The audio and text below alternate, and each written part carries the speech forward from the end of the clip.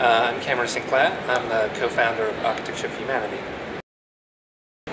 Architecture is about creating spaces in which life happens. So it's not about form making or creating buildings that create the most financial profit. It's about how do you create spaces in which people interact and communicate and live their lives. I think architecture has become fragmented, and for the last 10 years there has been this divide between architecture as jewel making and architecture as urban intervention.